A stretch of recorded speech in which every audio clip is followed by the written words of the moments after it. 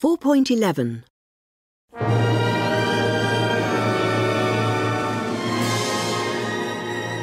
Part 4. My mother is here, The woman said. but she's leaving in half an hour. She came to have dinner, but there's nothing to eat.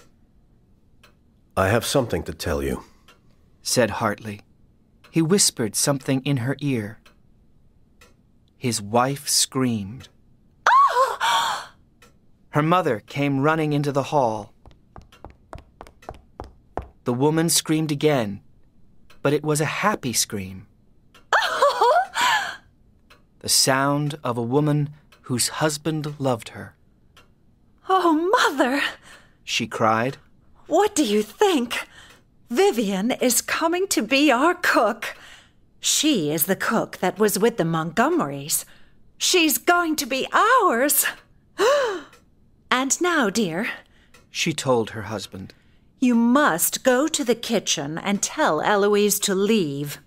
She has been drunk again all day.